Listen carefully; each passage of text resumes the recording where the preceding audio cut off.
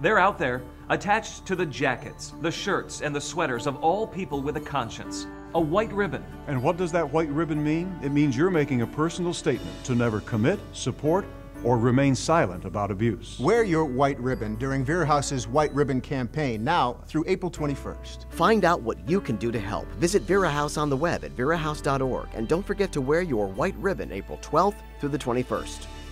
There's no excuse for abuse.